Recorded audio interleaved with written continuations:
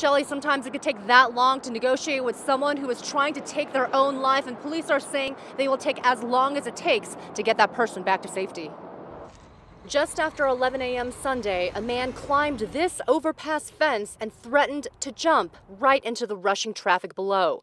The situation snarling traffic from Louisiana all the way to the Big I. Some people stuck in this for 2 hours. It was very aggravating, especially since we didn't know what was going on. Police say the man wanted to end his life, at one point even threatening to slit his throat with a knife that he had. A friend called about that man who threatened to jump, and when police got there, they saw the man was getting dangerously close over the freeway lanes, so they knew they had to act fast. So police made the decision to close the I-40 eastbound lanes and diverted traffic here at the Carlisle Boulevard exit. Drobick says police had no choice but shut down all eastbound lanes, and the only way to clear the freeway was to make drivers take that exit.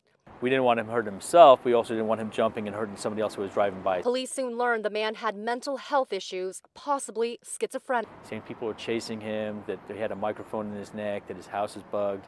Very adamant that he was going to kill himself. Drobick says every negotiation takes baby steps, and when someone is willing to take their own life, the stakes are high. Any ground that we had gained speaking to him was just obliterated when people from the ground were telling him to jump, telling him to kill himself. That would set him off again. By 1 a.m. on Monday, police say the man was tired and the dropping temperatures convinced him not to jump.